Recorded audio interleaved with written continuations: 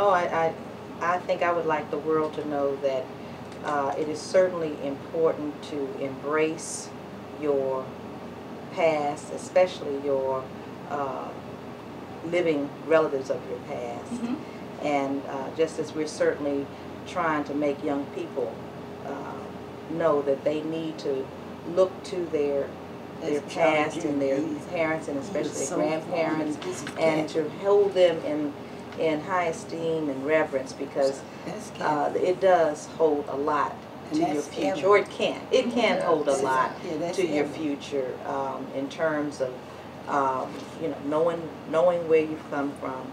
Certainly gives you some good direction as to where you're going, and even the bad. It's interesting because even the not so not so pretty and all that, it's certainly something that you can smile about and know that all that had a very important part into helping to shape you as an individual, whether you decided to you know, make a decision to not be like some of the characters or some of the characteristics, or whether you decided to embrace some of those characteristics of your past. So I think it's very important for us to look to the past, just as Thomas Jefferson said, not Thomas Jefferson, but I'm sorry, Truman, Harry Truman said, you know, if you forget the past, then you're doomed to repeat it.